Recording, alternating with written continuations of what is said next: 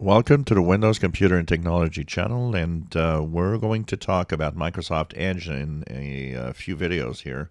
I want to talk about some of the features that I enjoy and the reason that I actually use it. So one of them that I already posted a video that I will not repost again. Last week we talked about sharing tabs between computers with Microsoft Edge. I love Edge for that purpose. I often send tabs from different machines to the main machine, for example, for a video purpose or so on.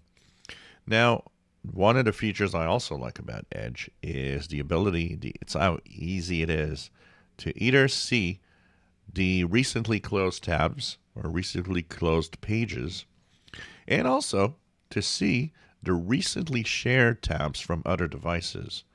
So when you are on Microsoft Edge, on the upper left, you'll see this icon. It's the Tab Actions menu.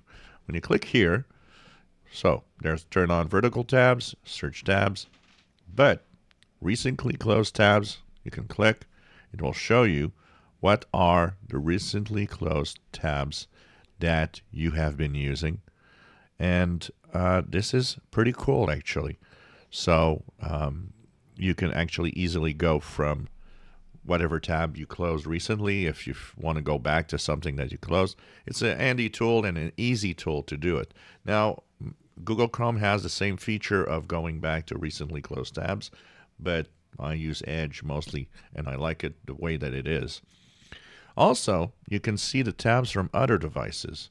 This will give you all the tabs that have been shared from the different devices.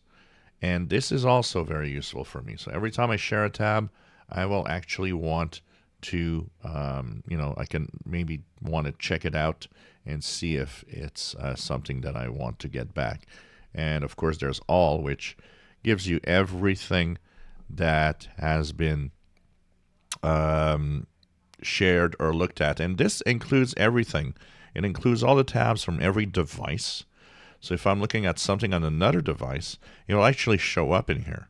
So by being signed in to all of the Edge devices, the Edge browsers and all of my devices, if I'm looking at something on one machine, it will show up here in the recent tabs.